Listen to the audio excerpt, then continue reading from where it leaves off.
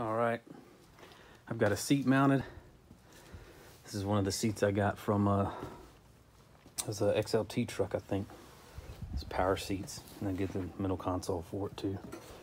I'm going to fire this thing up, drive it around the yard a little bit, and then just take it on some of these back roads where I live, and kind of I guess just see how it runs. Put it through a couple little wide open throttle pulls, get all the air out of the system, and then if everything runs good, then I'll just put it back together. But that's what I'm gonna do is we'll do a little test run real quick.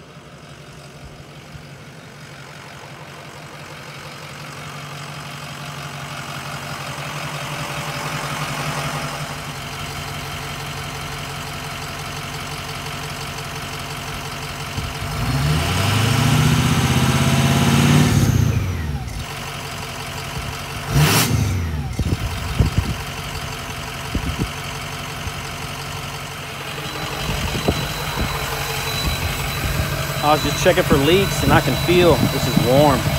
So it's making it back here. I think the temperature's gonna be okay.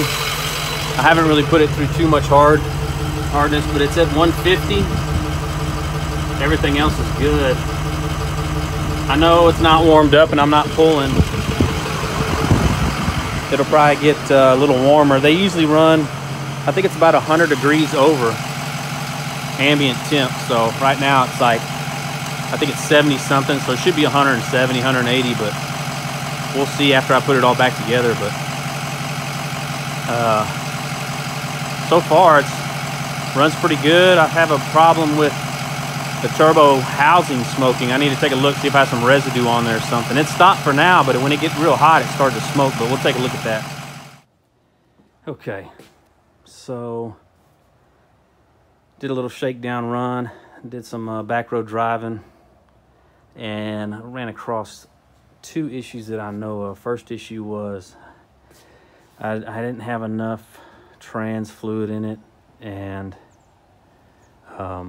so I didn't want to drive it too much, but it shifts fine and everything. It just wouldn't register on the dipstick. And I know when I spilt all that stuff over there, it looked like it was quite a bit. I had 2 extra quarts. I put it in there, so I must have spilt more than 2 because it didn't bring it up to the level on the dipstick. But the other issue is the turbo housing. When I guess wide open throttle and get real hard on it, the turbo housing starts to smoke a little bit. I don't know if it's starving for oil, or because when I idle the truck and cool it down, it stops smoking. It's just when I get on it real hard. So I don't know if I mean, it spools up fine, it pulls hard. I just don't know if I did something. I need to look that up and see. But if I find out what it is before I post this video, I'll edit it and make another one. But I mean, it runs good.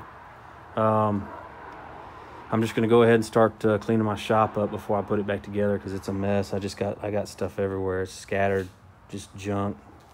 You know, I've got the floor. I can put the rubber mat. I put a rubber mat flooring in it and just start putting stuff back together.